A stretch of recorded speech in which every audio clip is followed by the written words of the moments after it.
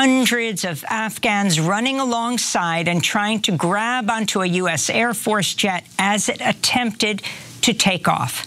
At least 3 people died after falling to their deaths while clinging on to a U.S. plane. Another died on the tarmac. Afghans stormed Kabul's airport in a desperate attempt to flee the country following the Taliban's ability to control or take control of the capital, Kabul, over the weekend. This follows the US troop withdrawal after 20 years in this war, this forever war in Afghanistan. It has finally come to an end.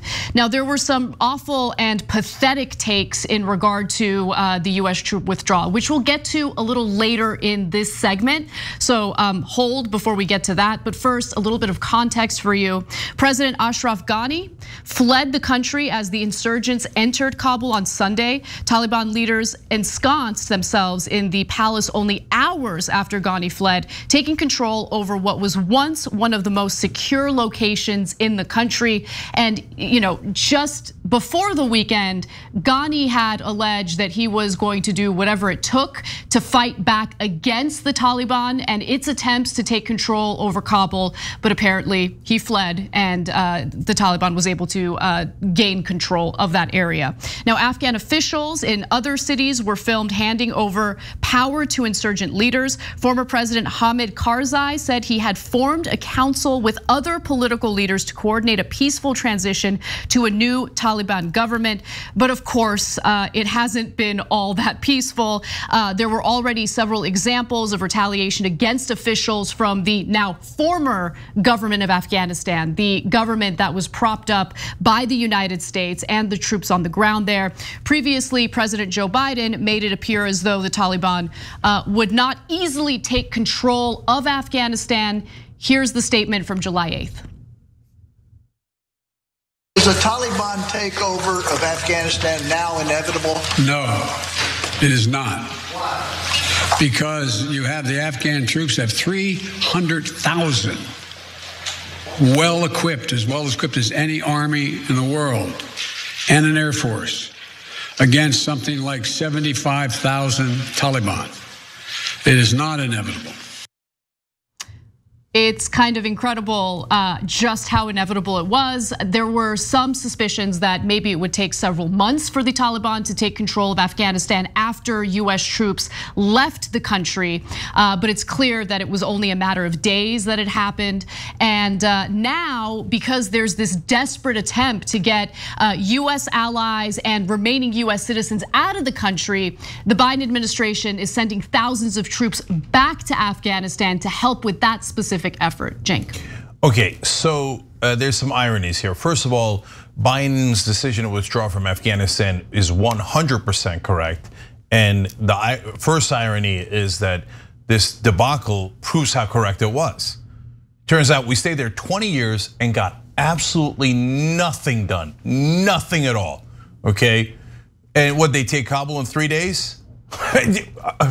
Let's be honest about the incredible failure of the United States military, the incredible failure of neoconservatives who said that we could turn Afghanistan into a democracy, and this is important, the incredible failure of the defense contractors that we spent trillions of dollars in American resources to, who said, oh no, we'll stand up to Afghan army. The Afghan army will be brilliant. Now to the second core issue, first core issue is should we have withdrawn? And now I've got neoconservatives and centrists and conservative Democrats all over the place saying we should have stayed another 20 years. You see, this shows if we just stayed another 20 or 200 years, this all would have been fine. Look, they live on a different planet than we do. Okay, but the second core issue is, did they screw up the withdrawal? First obvious answer to that is yes. We can see it with our own eyes, but it is more complicated than that. As you can tell, I got no love for defending the establishment Democrats, including Joe Biden, who was part of the Obama administration. But if you're being fair, overall, you'll note 2 facts. Number one, Biden never agreed with Obama to do a surge in Afghanistan. Another side note here, mainstream media, has anybody noted that Obama's surge over a decade ago was a miserable failure? It was just preposterous, it didn't work at all, it was ridiculous, total and utter failure by Obama on that count. Now, by the way, Bush started the failure. We're a fair show. We got no need to beat up on Obama, but that is reality. And Biden was not in favor of that surge, so you have to give him credit for that. Biden asked for, and I've now read enough details that you obviously do not trust the Pentagon from the get-go, but it appears that they did a bunch of contingency planning, okay? Was their contingency planning good enough? Well, obviously not. Well, you got people falling off of airplanes in a mad, insane scramble at the airport, let alone how quickly the Taliban took over the country. But did they tell Joe Biden that yes, we think we have this withdrawal and all the contingency plans figured out? It appears that they did. So that would be the 28th time or the 280th time that the Pentagon screwed up and is a total debacle.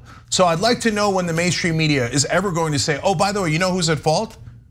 Apparently the idiots at the Pentagon who had 20 years to figure this out, and their idiot, corrupt friends that are the defense contractors, and they never figured out an inch of it. 300,000 in the Afghan government, as Biden just said, in the Afghan military, they all laid down their weapons immediately. By the way, what happened in Iraq? Something very similar.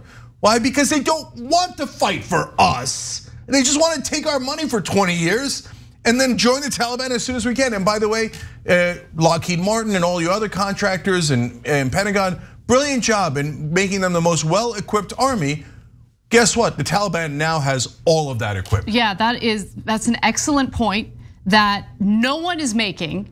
If you watch specifically Jake Tapper's coverage of this, I mean, as someone who presents himself as like this straight news guy, he does quite a bit of editorializing on this particular topic, and he seems to think that this was a massive mistake by the Biden administration. I completely disagree, especially given the fact that when you look at the true objectives of this war, was it really about democracy building?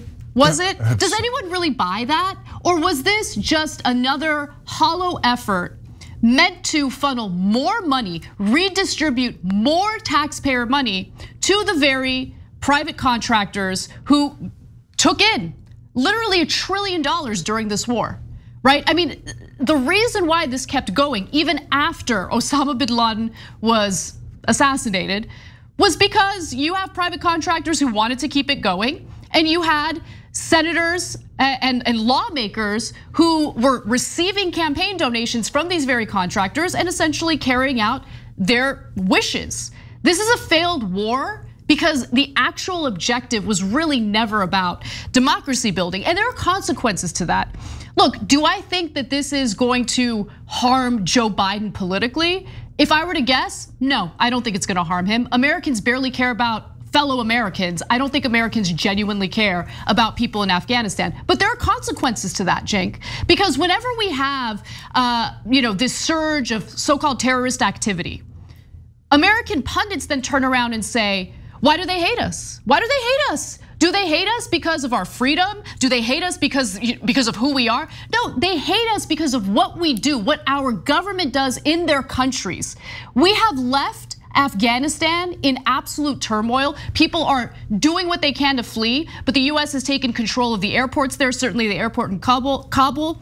They have canceled all commercial flights, making it impossible for the Afghan people to leave. And they took control of the airports because they want to ensure that US citizens are able to leave safely. Now I want to go to this next video because it features a young Afghan woman who did manage to flee. She's in India, I believe, and she's talking to the media about what she has on her mind. And I think this is exactly the kind of voice we should think about whenever we consider invading another country to build democracy. Let's watch. I can't believe the world abandoned Afghanistan. Our friends are gonna get killed. They're gonna kill us. Our women are not gonna have any more rights. So, I mean, it's a horrible situation for women in Afghanistan. There's no question about that. We didn't actually prop up or build a real government there. I mean, I just think this was nothing more than an effort to funnel money to defense contractors. And I think that's pretty clear. 20 years they can't build something sustainable? Yeah. Come on. So, a lot to comment on that. Number one, the military is not the solution for everything. That's what the media tells you in this country. That's what all the propaganda says in this country. You got a problem? The answer is the United States military and all the defense contractors and a couple of $1 trillion. Well, no, if we're being honest about the problem in Afghanistan, and there is a massive problem in Afghanistan from my perspective, it's a cultural one. Now, you can get angry at that, and I don't care if you're on the left and, oh no, well, we have to respect all cultures. No, we don't. So that's a fundamentalist culture that the Taliban are in that don't give women equal rights. Not even close, not even within a million miles of it. But you're not going to solve that by murdering more of them. You're gonna solve that by changing the culture. Changing the culture is very difficult. It's in some ways more controversial. But one thing we know for sure, and that's very difficult. I'm not saying you can do it easily. And I'm not saying that it can even be done, at least in the short term, right? I believe it can be done in the long term. But what makes no sense is let's kill our way out of it. It doesn't make any sense at all. That's why the ones that were in the military, the theoretical Afghan military, their culture had not been changed either. That's why they largely agreed with the Taliban. That's why they immediately gave up and handed all of our weaponry to the Taliban. So constantly saying, let's bomb, bomb, bomb, no matter what the solution is really, if it was honest, it would be pure idiocy. If we had an honest media in this country, they would have told you how moronic that was decades ago. But the reality is, the media is filled with neoconservatives. They love war. They always champion war. Whenever they see a clip like that, we show you the context and we say our heart breaks for her. And the way to effectuate change there is cultural.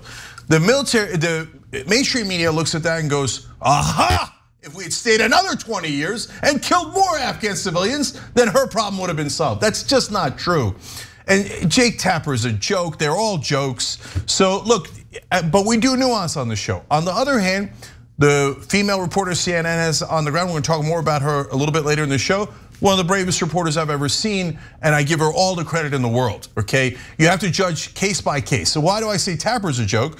I've never seen him disagree with neocons. He's always, war is always a right option. Oh, why didn't Biden do more military? Why didn't Trump do more military? More military, more military. Here, let's bring on generals who are now, by the way, with defense contractors, but we won't tell you that, we'll lie and we'll do propaganda on their behalf, as you always do. And another opportunity they're taking now is, they couldn't wait to both sides it, right? They beat up Trump all those years and they were right to. Now that Biden's in office, they couldn't wait to say, oh yeah, look at how fair we are. We'll unfairly criticize Biden too. No, that doesn't make you fair at all. Yeah. You should do honest commentary.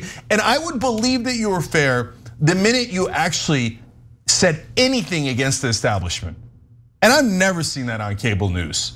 So I see a bunch of liars. Nicole Wallace now is talking about, oh, you know, the American people agree with Joe Biden. Well, that's true. Both the right wing and the left wing agree that we should have left. Now let's remember that Nicole Wallace is the same grifter who helped start the war in Afghanistan. Absolutely. And continue it for nearly a decade when she worked as the literal mouthpiece, the spokesperson for George W. Bush. Now we're supposed to believe that she's a progressive on MSNBC? Who are you guys kidding? And when I worked at MSNBC, whenever we covered foreign policy, they would make me stack the show with generals. General on top of general on top of general, because when all you have is a hammer, everything looks like nails. And the underlying reason for that is corruption. The money's got to get funneled to the defense contractors. That's why everything's got to seem like a military problem. Thanks for watching The Young Turks, really appreciate it. Another way to show support is through YouTube memberships. You'll get to interact with us more. There's live chat emojis, badges. You've got emojis of me, Anna, John, JR. So those are super fun. But you also get playback of our exclusive member-only shows and specials right after they air. So all of that, all you gotta do is click that join button right underneath the video. Thank you.